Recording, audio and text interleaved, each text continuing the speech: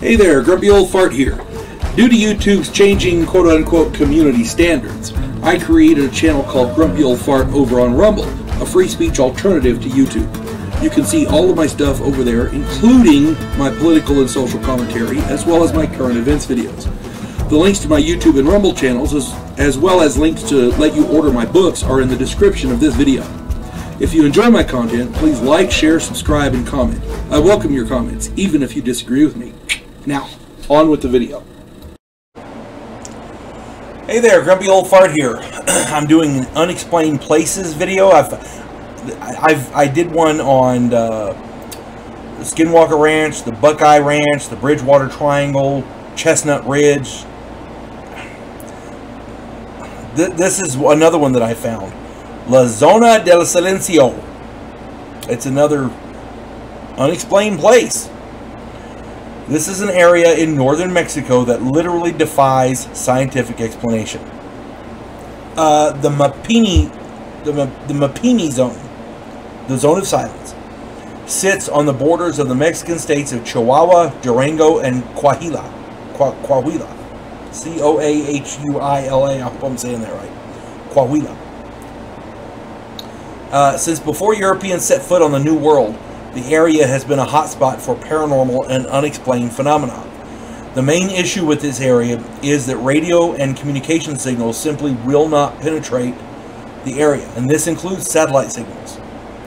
Since forever, the Zone of Silence has been a sort of magnet for everything from legendary cryptids, mystic lights, mysterious and unexplained storms, UFO sightings, alien encounters, disappearances, magnetic and gravimetric anomalies, you name it, everything's here. Some of the events that have occurred in the zone include a married couple in 1975. They encountered a strange storm and got their car stuck. Two figures helped push their car out and then promptly disappeared. These two guys showed up, they helped push their car out so they could get it unstuck, and then when they got out of the car to thank them, they were gone. They were nowhere to be seen. In September of 1976, the entire town of Ceballos, C-E-B-A-L-L-O-S, Ceballos, observed a large UFO hovering over their town. It was in 1976. I would assume some of them got pictures, but I couldn't find any.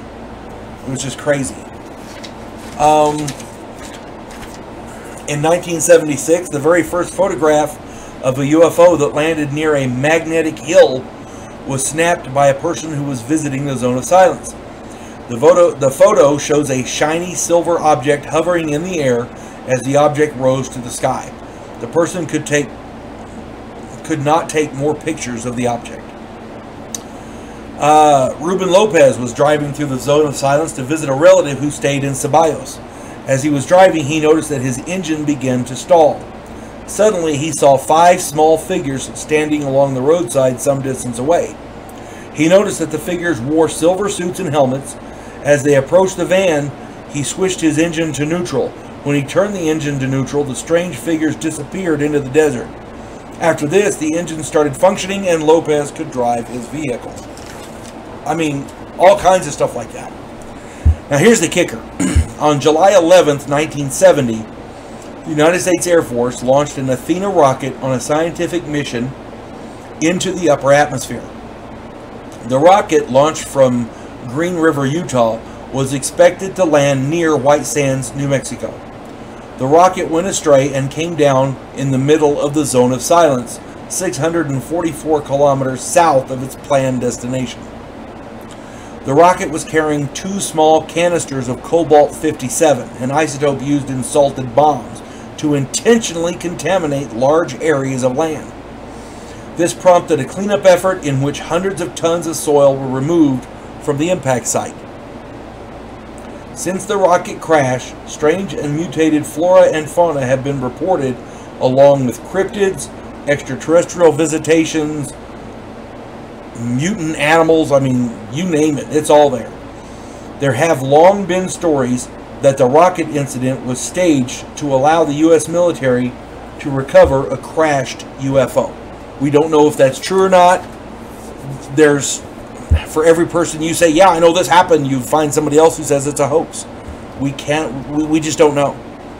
But given the fact that UFO sightings in the zone are over 200% that of other areas in Mexico and the United States, even extending back to the pre-Columbian colonization times, this is more than possible. I'm not saying it happened, I'm saying it's possible. Now, all that being said,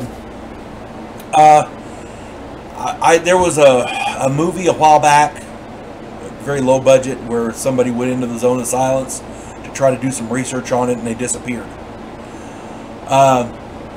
There have been reports of alien abductions in there. There have been reports of film crews that get lost for days and find their way out accidentally. There was a report of police officers who witnessed strange events,